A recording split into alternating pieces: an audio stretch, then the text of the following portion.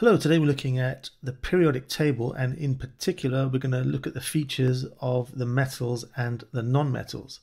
First thing is though, where are the metals and the non-metals in the periodic table?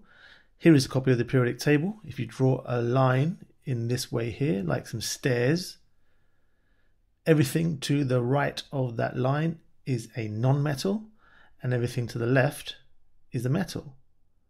So it's between boron and aluminium that you start, and everything on the right hand side, these are the non-metals.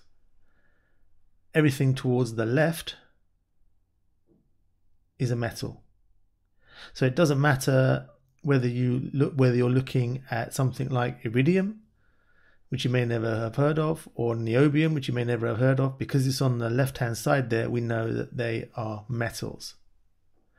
What are the features of metals and non-metals? Well, we just need to make sure we understand a few of these. The first one is the idea that all metals are hard and they are shiny. There is one exception, and that's mercury, which is shiny, but it's a liquid. Non-metals, if they are solid, they are not shiny, they are dull in appearance. Metals have a high density. That means they have a large mass for the volume that they occupy, so they tend to feel heavy.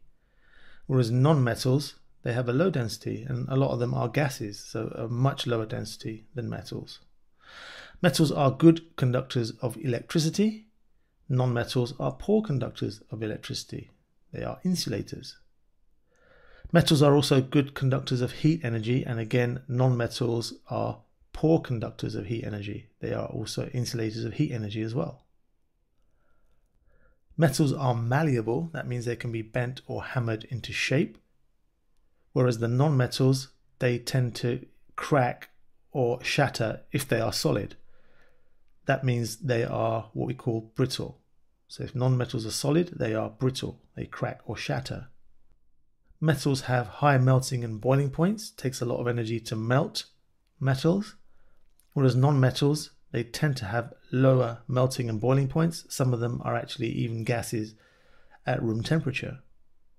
Metals are sometimes magnetic. Nickel, iron, and cobalt are metals that are magnetic. Whereas in terms of the non-metals, they are all not magnetic, or none are magnetic. Do not get attracted by magnets. And then the final point here is that metals are what we call ductile.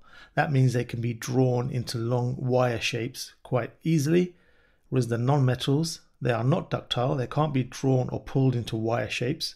And as we said before, they are brittle, so they crack easily rather than be able to be ductile, drawn into shapes, long wire shapes. So those are the key features of the metals and non-metals. And you can take a screenshot of that if you wanted to keep that with you. Also, remember that if you wanted a copy of a periodic table for yourself that looks a bit like this, you can head over to the website. The link is below in the description.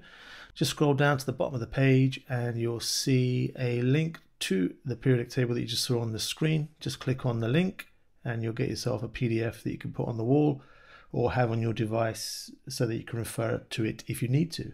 But that's it for today. Thank you for watching, and I'll see you soon.